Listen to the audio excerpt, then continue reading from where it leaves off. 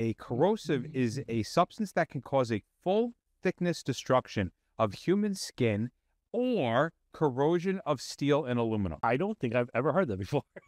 Isn't that That's like actually a really good definition. if I were to turn around and would be like, give me the definition of a corrosive, like we all know what a corrosive is, but nobody's ever able to actually put it into words. This placard and label has a white over black corrosive placard with class 8 at the bottom, and the pictogram shows a hand and metal actually being corroded, like it's hitting it out. It's like the guy's hand is getting caved in. It's just slowly being eaten away. And he's just sitting there waiting for it. You started seeing smoking or fuming liquids. That is a sign that you have the potential of a class 8. If you walk up and you see chemical burns on the surface of metals or other materials, that could be a very good indicator that you're dealing with a corrosive.